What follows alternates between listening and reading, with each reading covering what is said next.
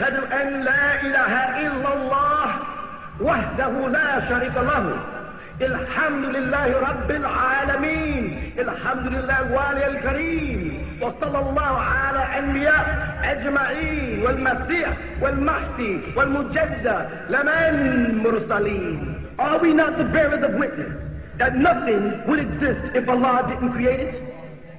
And that He is alone and has no partners? And that all gratitude is for Allah subhanahu wa ta'ala, the sustainer of all the boundless universes. All gratitude is for Allah subhanahu wa ta'ala, the generous eternal friend. And send salutations of Allah on all of His prophets and His apostles, and on the Messiah, the anointed one, and on the Mahdi, the guide, and on the Mujaddid, the reformer, which was all sent from Allah subhanahu wa ta'ala. We send greetings and we send peace throughout the boundless universe to all. Assalamu alaikum wa rahmatullahi ta'ala wa barakatuh. And now, the true light, featuring Sayyid, Imaam Isa, Haadi, Mahdi. Okay. And I also wanted you to explain 2 Timothy, 3rd chapter. Tell me what you want to know. It's only fair, because people will ask me off the top of their head. They'll say, explain 2 Timothy. What are you trying to find out? Then I'll tell you what you want to know. 2 Timothy's what? 3rd chapter? What verse? Well, the whole chapter, it was given to me to read. Okay, first of all, let's establish this, okay? Timothy was not even a person that wrote the book, all right? Again, we're back to the same problem. The book of Timothy was written by Paul, the self-acclaimed apostle. You understand that?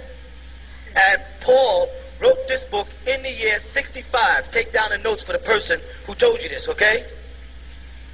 Now let's find out what Paul says about his revelations before I go into the book.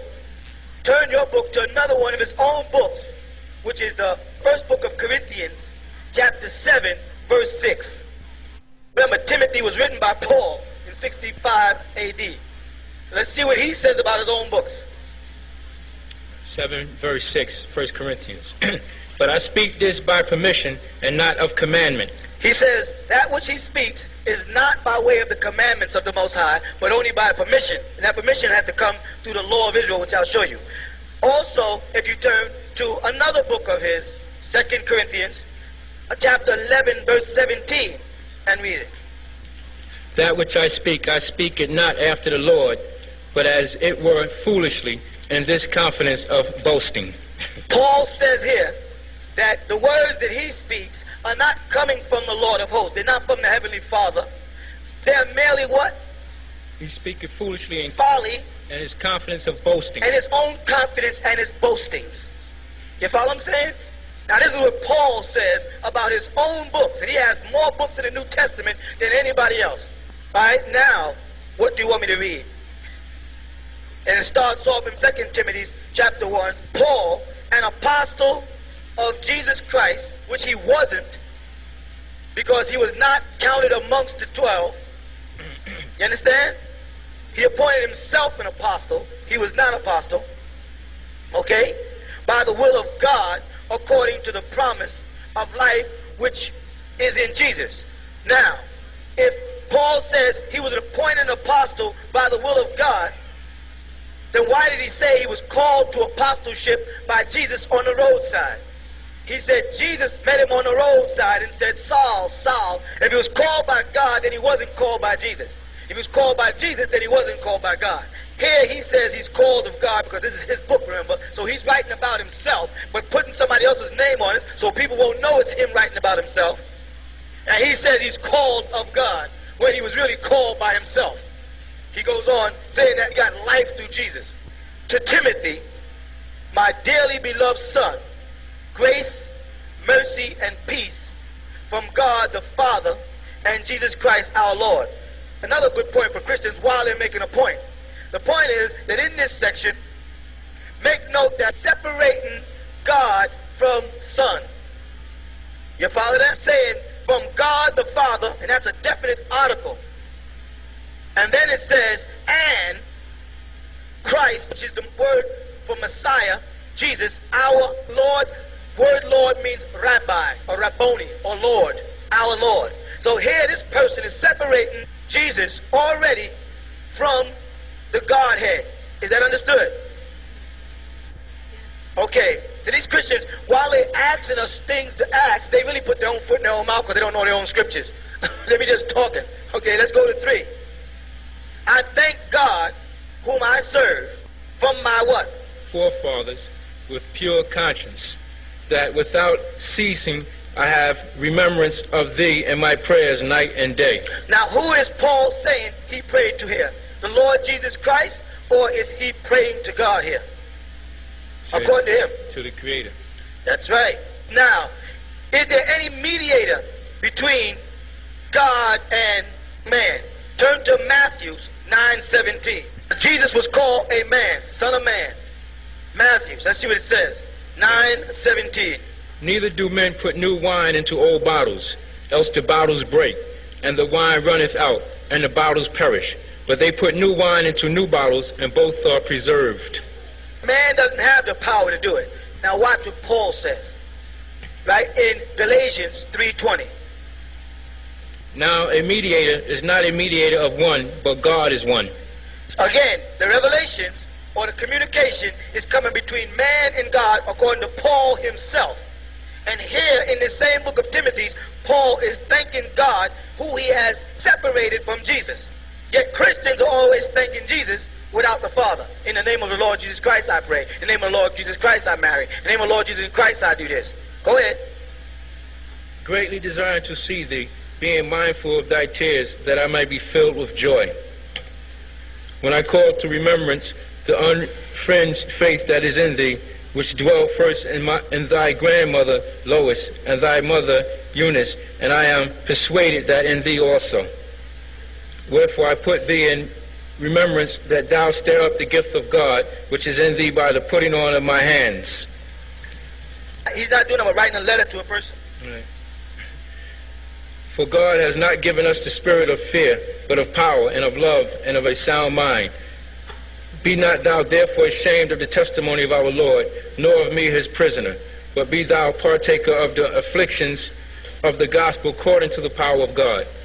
So far everything is fine. He's still identifying everything with the Heavenly Father. Go ahead. Who has saved us and called us with a holy calling, not according to our works, but according to his own purpose and grace. Now watch what he does here. Which was given us in Christ Jesus before the world began. Go ahead. But is now made manifest by the appearing of our Savior Jesus Christ, who has abolished death and has brought life and immortality to light through the gospel. Now Jesus came to abolish death in Timothy's, and Jesus died on the cross for you in Matthew's. Now, if Jesus came to eliminate death, then why did he have to die? And they'll say that Jesus died for your sins, right? No. And the Bible doesn't say Jesus died for your sins. Go ahead. Whereunto you I am appointed a preacher and an apostle and a teacher of the Gentiles. For the which cause I also suffer these things. Nevertheless, I am not ashamed, for I know whom I have believed, and am persuaded that he is able to keep that which I have committed unto him against that day. Hold fast the form of sound words which thou hast heard of me, in faith and love which is in Christ Jesus. That good thing which was committed unto thee keep by the Holy Ghost which dwelleth in us. This thou knowest, that all they which are in Asia be turned away from me, of whom are Peleus and Hermogenes. The Lord give mercy unto the house of Onesiphorus, for he oft refreshed me and was not ashamed of my chain. But when he was in Rome, he sought me out very diligently and found me. The Lord grant unto him that he may find mercy of the Lord in that day, and in how many things he ministered unto me at Essos. Thou knowest very well. Nothing here other than a letter being written by Paul, right, in reference to his son, Timothy, to be passed amongst the Romans where the book was revealed. Nothing. What is there to see in it? And if you look at it, this is called a second epistle. The word epistle means letter. This is another but a letter, not a revelation, not a scripture, No specific information in it about anything. There's just one guy writing a letter to somebody else. And they've stuck it in the scriptures as if it's a holy scripture. When you can see it's not directed, it's not from the Heavenly Father. Nothing in it says the Heavenly Father told me to say this. Nothing in it says we have been commanded to do this. This is a person writing a personal letter, which they then stuck in the Bible to make it fat, just to make it thicker. So what is the question that they're trying to reach at when they gave it to you? He was trying to tell me about like the things that's happening today. He's trying to say that this book has something to do with today? Yeah. No, it doesn't. It's looking at this. There's a letter written in the year 65. Like verse 6. Go ahead, verse 6. For of this sort are they which creep into houses and lead captive silly women laden with sins, led away with divers lust. Go ahead. But he goes right down in 7 and 8 to tell you he's talking about. Ever learning and never able to come to the knowledge of the truth. Now as Jannes and Jambres withstood Moses, so do these also resist the truth. Men of corrupt minds retrograde concerning the faith. He's talking about people back in his time, because he said, now these, talking about right there. Just as certain people resisted Moses in his time, now these people are resisting Jesus today. Not today in 1988, but today back in the year, way back in the year 65. It has nothing to do with today whatsoever. Okay, shukran.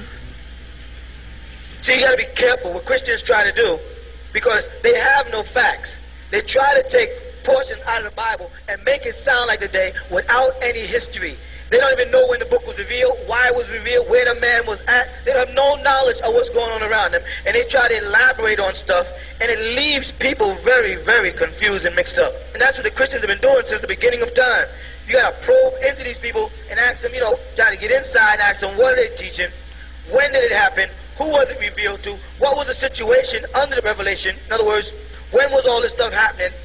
And for what reason? That's the main thing. When you get that word epistles, you're just talking about some guys writing letters back and forth to each other. Right? Now you ask, the first question should be, who was the letter addressed to? Correct? The answer is to Timothy.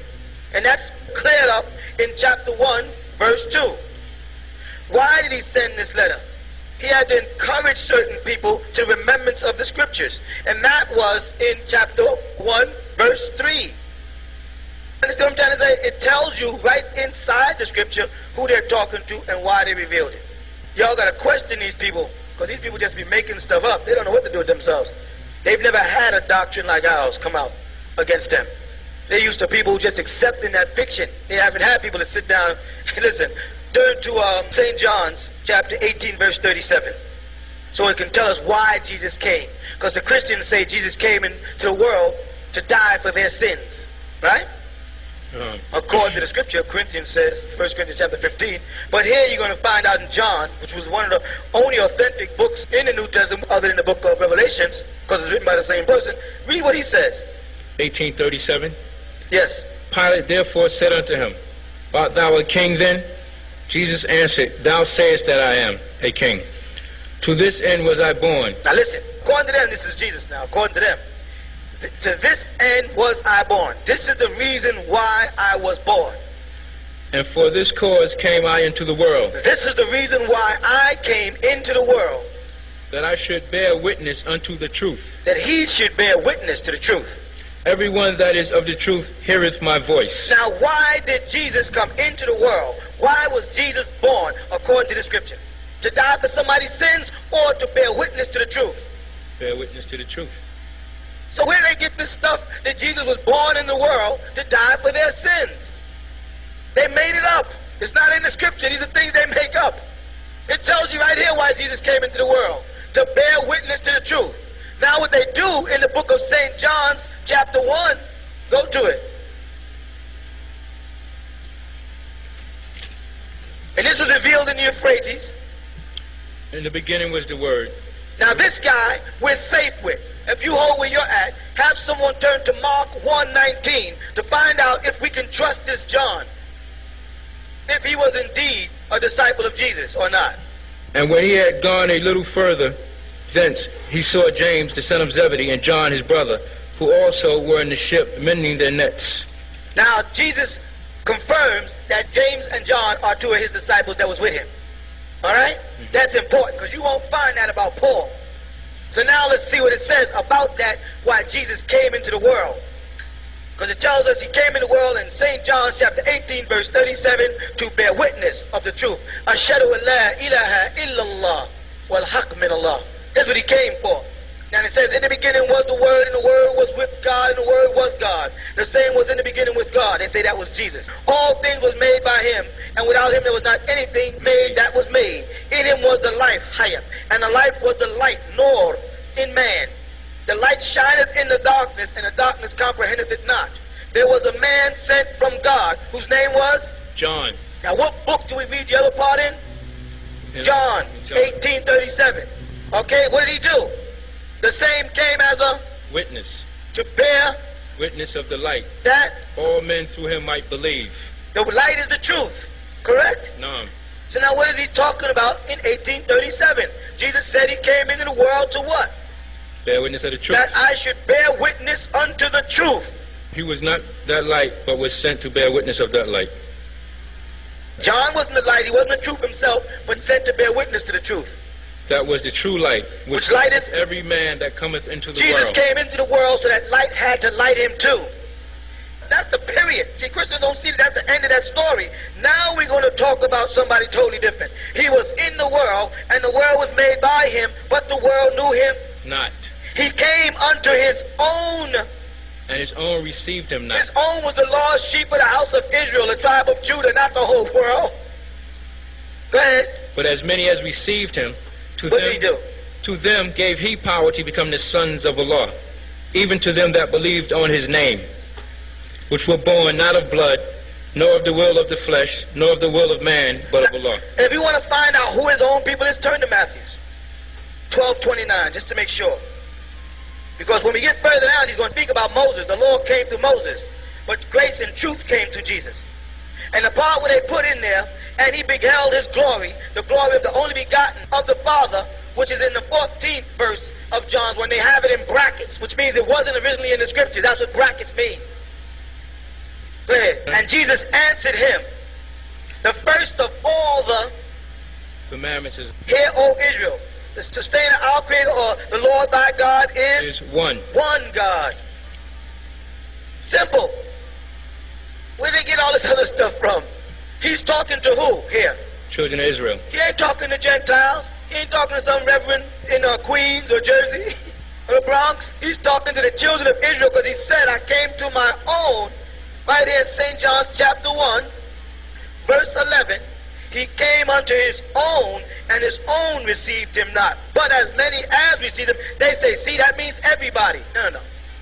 If I say I went into my house to talk to my family to try to convince them to do a certain thing, and they didn't, but the ones who did is with me, that means the ones inside that house, not everybody. He said, but as many as did, what? Receive him. That means of the children of Israel, because his disciples were from the tribes of Israel, the ones that did accept him. And if you read St. John's chapter 17, the whole chapter, he'll explain that whole story about his disciples. But here we go on. To them he gave power to become the sons of Allah, even to those who just believed on his name. Simple. He gave them power to become the sons of Allah, even if they just believed on his name. Who else has the power to become the sons of Allah? Matthew 5:9 tells you one. Matthew 5:45 tells you another. Luke 3:38. John 1:12, of course, which we just read. Exodus 4:22. Psalms 2:7. Psalms 82:6. Psalms 89:27. And you can just read on. He has sons and daughters. 2 Corinthians. Turn to Paul. Let's see if he says it. 2 Corinthians 6:18. And will be a father unto you, and ye shall be my sons and daughters, says the Lord Almighty. So even Paul believed that everybody was the sons of God. And every woman is a daughter of God. Paul believed it. It's nothing new. Okay. I don't understand what is speaking in tongues. Could you explain? Well, let's go to the Bible. Let's see what they say it is. In Corinthians. This is Paul again, of course. The guy Paul really gets around, doesn't he? It should be in 1 Corinthians chapter 12. Now concerning spiritual gifts, I would not have you ignorant. Ye know that ye are Gentiles, carried away with these dumb idols, even as you were led.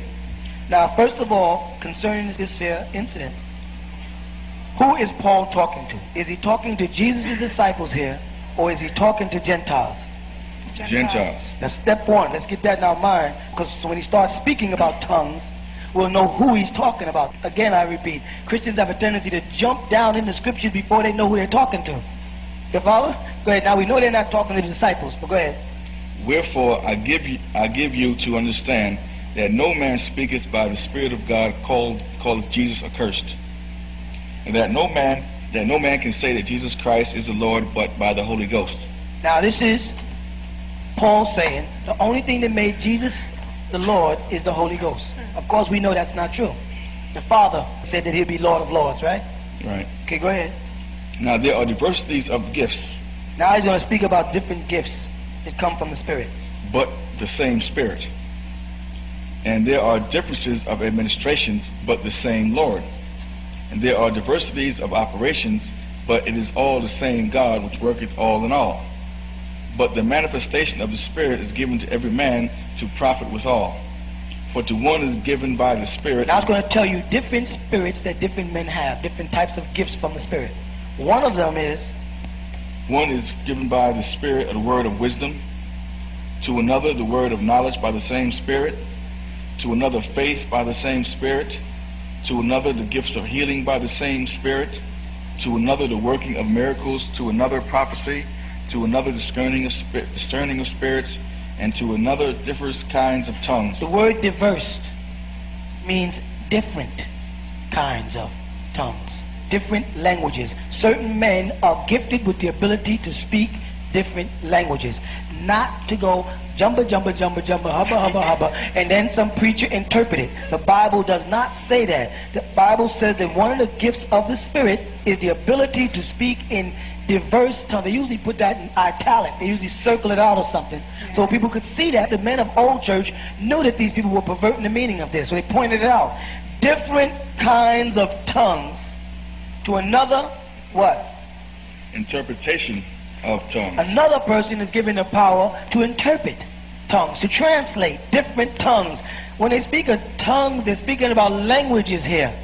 Certain people are gifted with the ability to speak Arabic, Hebrew, Aramaic, Spanish, French.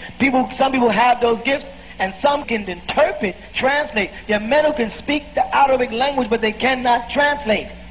They can read off the Bible, but they can't interpret the Hebrew. They don't know what it means. So he's speaking about tongues as a gift from the Spirit that affects different people different ways. It has nothing to do with, and I repeat, I said this to you before, it's nothing to do with no spirit snatching your grandmother out no chair in church and throwing her on the floor and have her going mumbo jumbo. The Holy Spirit, which is a good spirit, is not going to throw no 60-year-old woman on the floor. He doesn't have to do that. He said he'll put his words in your mouth and you would speak, right?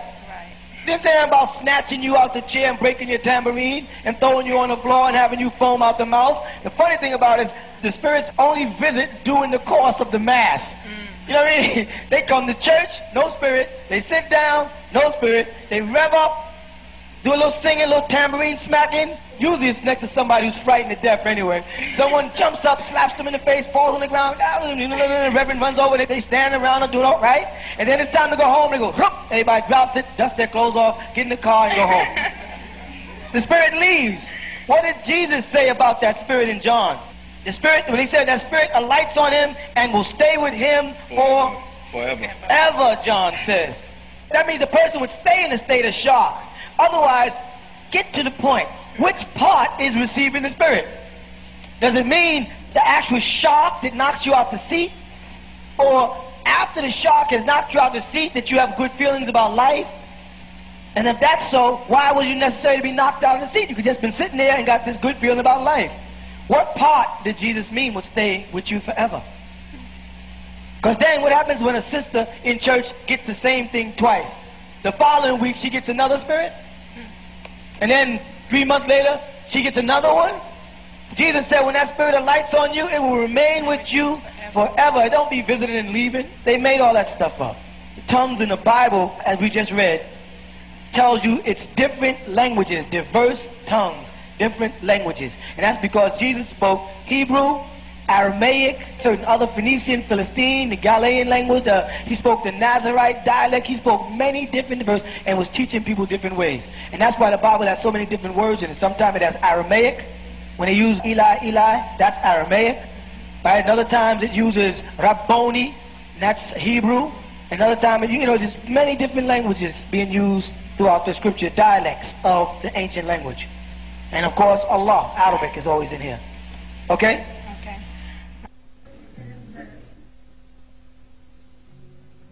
We now have available another 24 hours of True Light tapes by popular demand. Our master teacher and spiritual guide, Sayyid Imaam Isa al-Haadi al-Mahdi, has for your listening pleasure and enlightenment a total of 48 hours of True Light tapes, answering all those questions scholars and professors can only guess to answer, covering such topics as: why use the books of the New Testament? Is Allah's name Jehovah? The 200 fallen angels? Which Jesus do you follow? And much, much more. Ask your local Ansar representatives, the brothers dressed in white, for copies of the True Light tapes, numbers 1 through 48. If there are no Ansar representatives in your area, call or visit the original tents of Kedar, 717 Bushwick Avenue, Brooklyn, New York, 11221. Also, ask or write for a listing of the most dynamic books in history, authored by Sayyid Imaam Isa al-Haadi al-Mahdi. And now, let us return to our broadcast.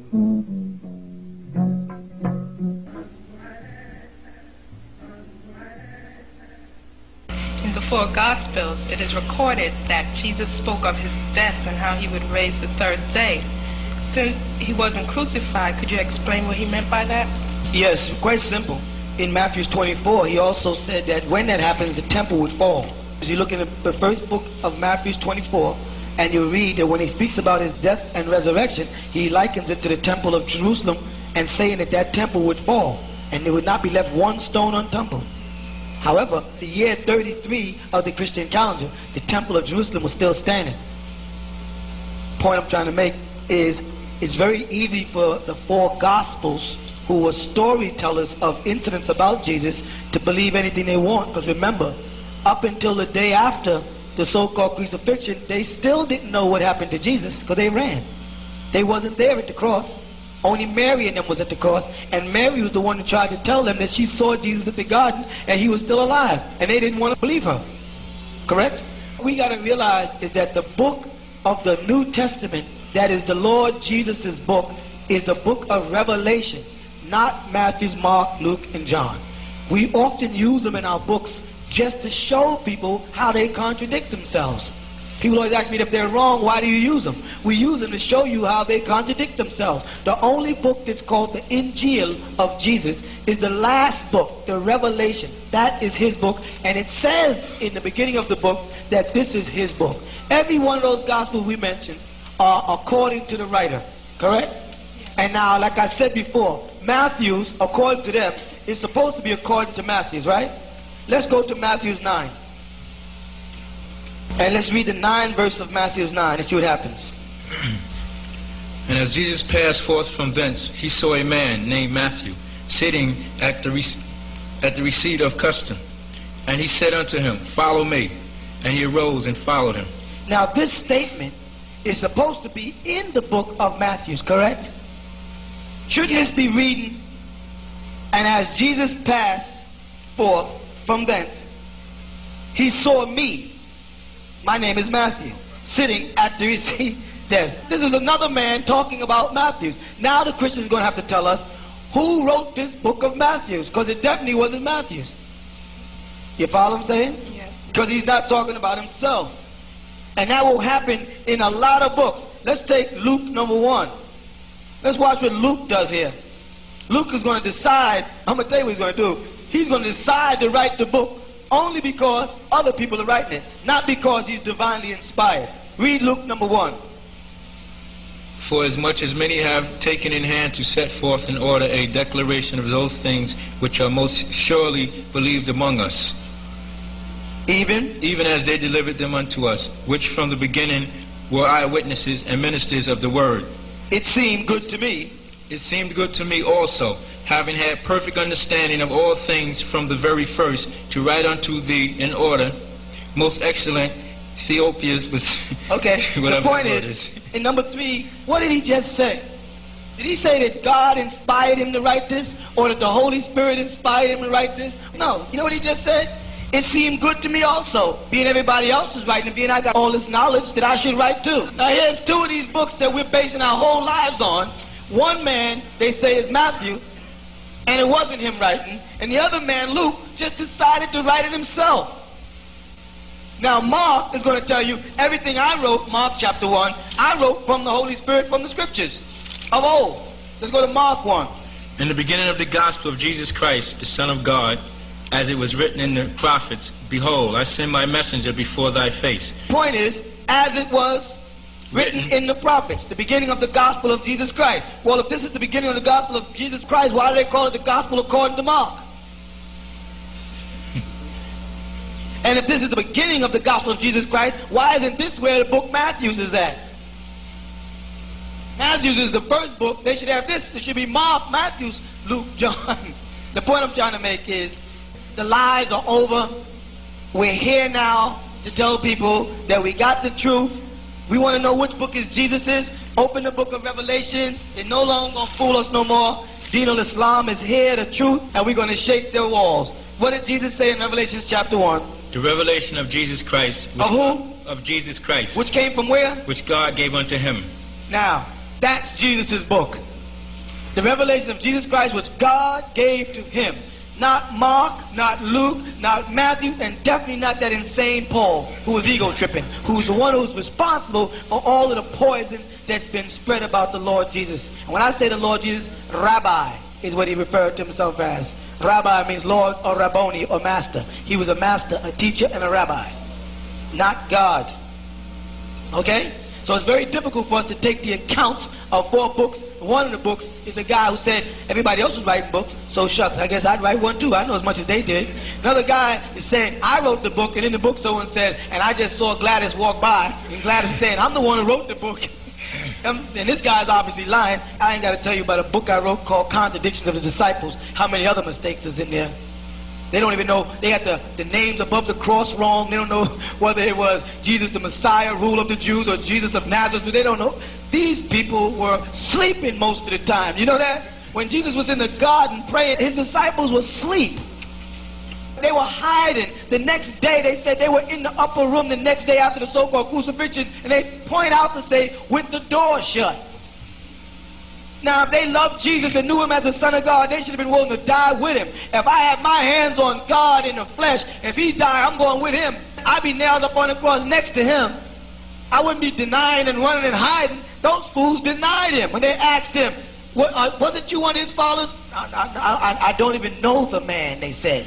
And did they say, I don't even know the Messiah, or I did not know the Son of God? They said, I don't know the man. They dropped him all the way back down to the beginning. Now, if Jesus was with you, let's be for real. Let's me and you be practical between us, all right? Like they say, let's reason together. If all the miracles that you saw, that is written in this book that Jesus performed, right? If you were there to see and witness these things, raise Lazarus from the dead, heal lepers, make the blind see, the deaf hear, cast out demons, open up heaven, walk into heaven, 2 dead prophets, 1 dead for 4,000 and 1 dead 2,000, namely Elijah and Moses appeared to him while you watched him, and then some men come to kill him. Would you let go of his garment? No. I'd be ready to die with him. I would not let him get away because I don't know what would happen when I'm left behind. I would go with him. You can tell by the story when it comes down to the final hour that those people did not believe Jesus was the Son of God. They did not believe he had power over heaven and hell. They did not believe he had the power to come back. Otherwise, Thomas would not have doubted it. If Jesus taught them, why did Thomas doubt him? If they believed in the resurrection of Jesus, that he was going to come back, how come they didn't believe him when he came back? He walked in the upper room. They got scared, the Bible said. It's not like angels were not coming or spirits were not coming before. Angel came to Mary and scared her. Angel came to Elizabeth and scared her. It wasn't like they were not used to spirits, but he said, I am not a spirit. Touch me and see that I am not a spirit. I'm a man. Give me some meat, he said. You mean tell me Jesus resided in heaven for 3 days and the first thing he could think about is coming back here and eating a dead carcass? Let's be for real.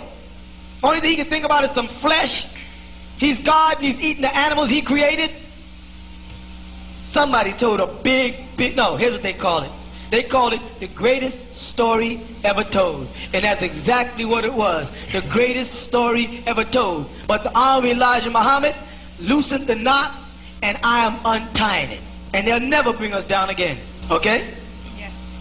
The peace and blessings of the Most High God be with you. I was in Washington Square Park yesterday and a man came up to me and said the six-pointed star is symbolic of Upper and Lower Egypt. And at David being crowned king of Israel, Melchizedek brought the star to David as a gift, and in that day did it become the Star of David.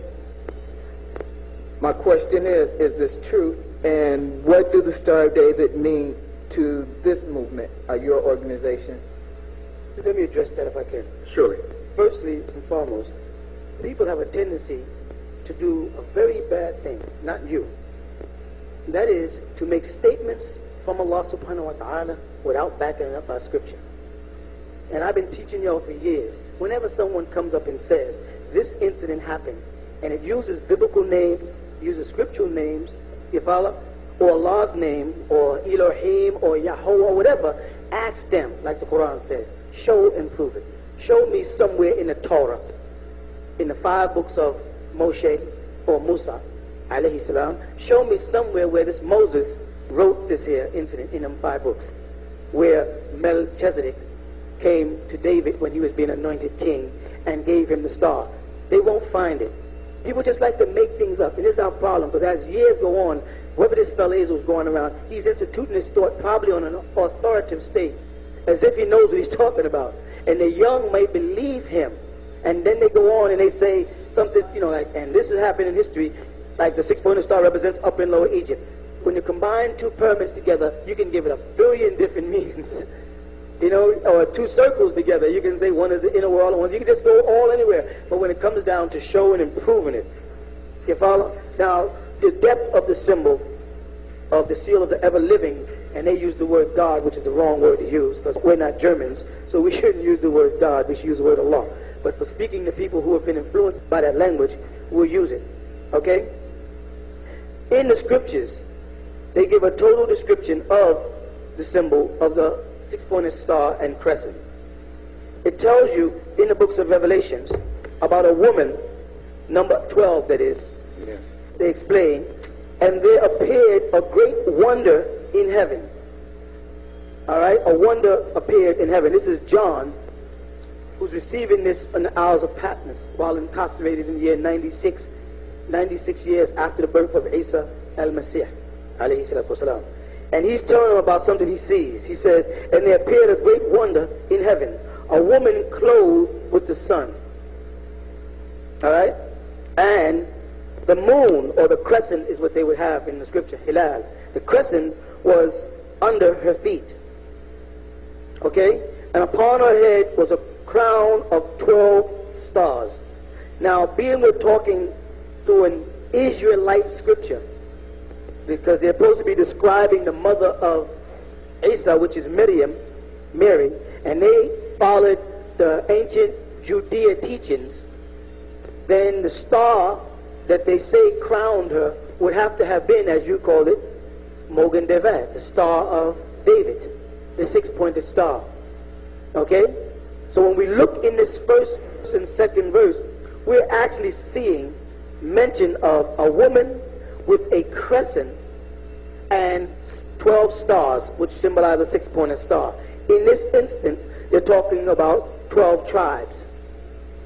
Okay, then later on we'll explain that in the scripture, that out of her came 12 tribes, because Jesus was supposed to be of the line of Judah, which is also another mistake they made, because they said that he would come out of Judah, yet he came out of the Holy Spirit. So we can go into that at another time.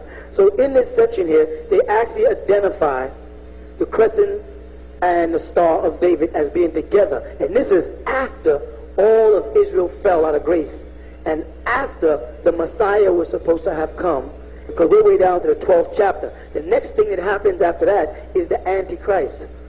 That's the 13th chapter of Revelation. The next thing to come after this statement about the gathering is the Antichrist. And this is the description. And what's interesting about this is that this description in the book of Revelation here about the birth of Isa ibn Maryam does not match the book of Matthew. You see, Matthew gives his idea of how Jesus was born and how he was in a manger. Yet when you read the book of Revelations, the description of how Jesus is born here matches the Holy Quran to the letter. That she took off to an eastern place under a tree and did conceive, and Allah provided for her. The Quran explains it that way. Revelations, because this is the only book in the New Testament that is really Isa ibn Maryam's book. The Injil is really the book of Revelations. All the other books, Matthew, Mark, Luke, and John, are books according to, like it says, the Gospel of Luke according to Luke.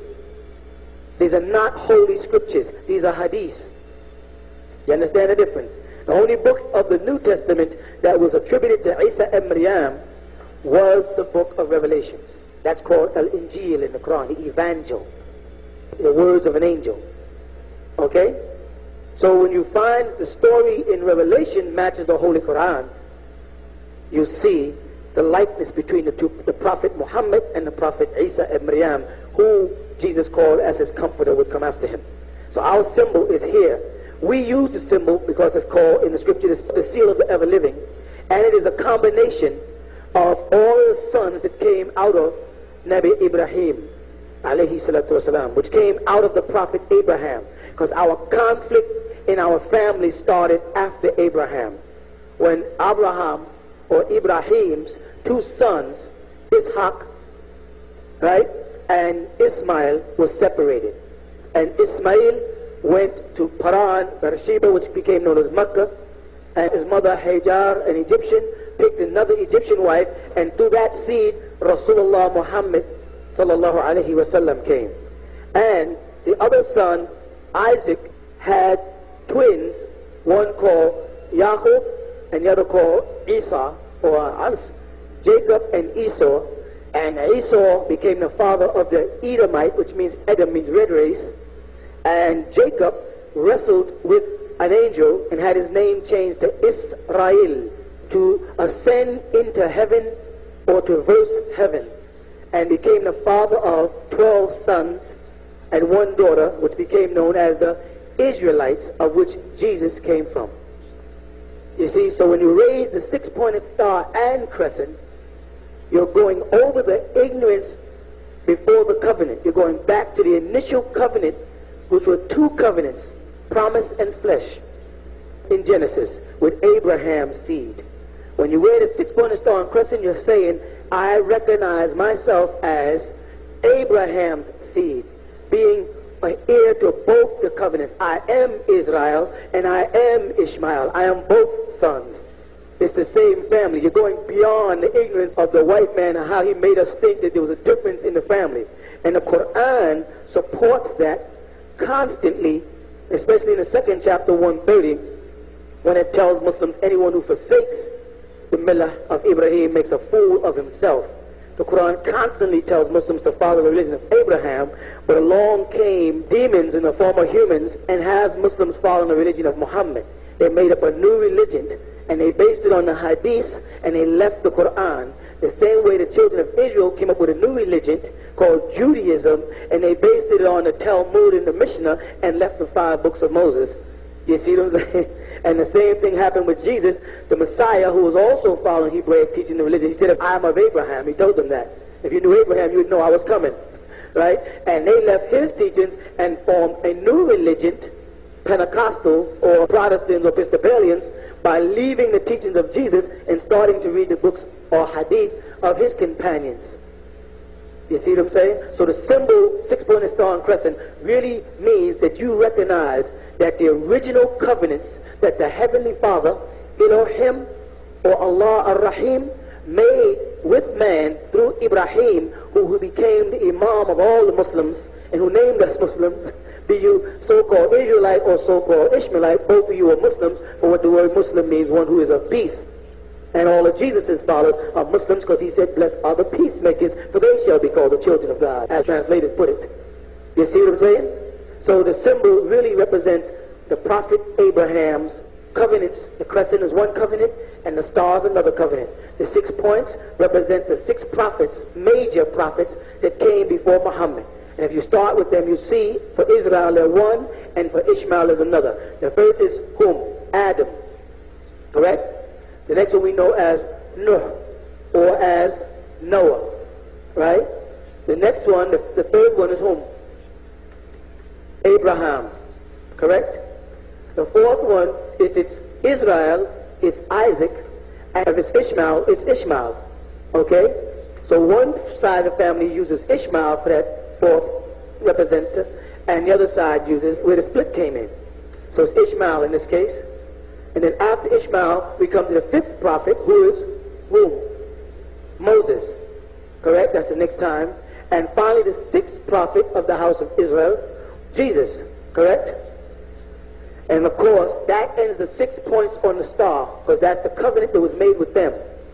Now, the next one is the crescent, because the woman is standing in the crescent. Her foundation is in the crescent, in Abraham. Do you see that? And that crescent in the bottom symbolizes Muhammad, which is the prophet that would come as a comforter, full of the Holy Spirit after Jesus, alayhi salatu wasalam. So our symbol symbolizes the family of Abraham, us coming together again. Whether we call ourselves Israelite Hebrews or Hebrew Israelites or black Jews, or we call ourselves Sunni or Shia or Ahmadi or Wahhabi or Baha'i, we are Abraham's seed, the black seed, the pure seed. And we've got to come together. Okay? I hope I helped you. Now, my question is, if the if the Israelites were to separate themselves from the Canaanites, is that true? They were commanded to do that, yes. Okay. Now, my question is, why was Simon, I'm talking about not Simon that later became Peter, but Simon the Canaanite, yes. Why was he amongst the disciples? Because he was from the province called Canaan. He was not a Canaanite. All of Jesus' disciples were indeed Israelites of different tribes of Israel.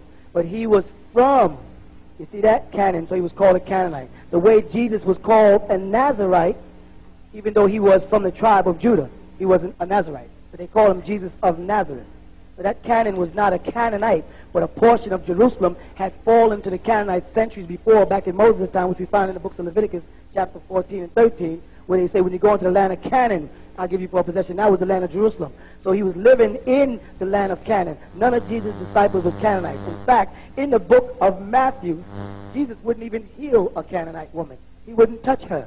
Her faith is what healed her in Matthew 15. 15:22. Let's see what happens here. The Messiah does this. And Jesus went thence and departed into the coast of Thai and Sidon. Now, Thai and Sidon are both tribes of Amorites of the 11 sons of the cursed seed of Canaan. All right? Sidon was one of those 11 sons. So that place where Jesus is going is one of those cities that was ruled by Amorites. All right? Which were the cursed seed according to the Bible. All right? Now here's what happens. And behold, a woman of Canaan came out of the same coast. A woman from the tribe of Canaan came out of Sidon. Sidon, again, was white people in the Bible. That was 11 sons, which I can show you the complexion and everything, which I'm quite sure you already know. And behold, a woman of Canaan came out of the same coast and cried unto him, saying, have mercy on me, O Lord. In this sense, what they have done in their Greek and their Latin is they've taken away the word as Sayyid, which means master, and they've given the impression by this capital L that they had the word Rabb, which means sustainer, which is falsely translated as Lord. See, sometimes the Messiah, Isa, is referred to in the scripture as Sayyid when people are trying to be disrespectful to him, and other times people who respected him call him Rabboni, which was another way of saying rabbi or master. in the ancient language. In this case, what they did is they played a word game on people in the translation. They didn't point out that this word is Sayyid, so she was not really being respectable. She was not approaching him as if he was a rabbi. She was approaching him like Mr. In English, the word Mr. means master. You follow? So first of all, when she said, have mercy on me, O Lord, she was saying, have mercy on me, Mr. A Sayyid is in the language. Thou son of David. She didn't call him the son of God. She identified him with his lineage as a mortal. She was not being respectful. All right? Now watch. Then she says, my daughter is vexed with a devil. My daughter is possessed, is what she's saying, with a devil. She knew that the Messiah had the power to cast out demons. Her daughter was a devil who was now acting like a devil, possessed as you would have it, possessed of evil spirits. She needed an exorcist. So this woman came to Jesus for him to exorcise this devil as you would have it. But he, meaning Jesus, answered her not a word, period. Jesus ignored the woman. The woman spoke to him, and he did not even respond. And there's a period there. All right, now watch. And his disciples came. That means they wasn't there at first. And besought him. They was looking for Jesus. Saying, what did his disciples tell him to do to her? Send her away, for she cries after us. They told Jesus to send this woman away. Don't heal her. Don't help her. Because she came to us first. And what? But he answered and said, I am not sent, but unto the lost sheep of the house of Israel. His answer was, he was not sent, but to the lost sheep of the house of Israel. He wasn't sent to Gentiles. Paul fabricated that whole teaching. Paul is the father of Christianity, not Jesus. Christians quote Paul. They don't quote Christ. Everything Paul said, Paul said, Paul said, Paul said. Jesus was only sent to the lost sheep of the house of Israel only, which is the tribe of Judah.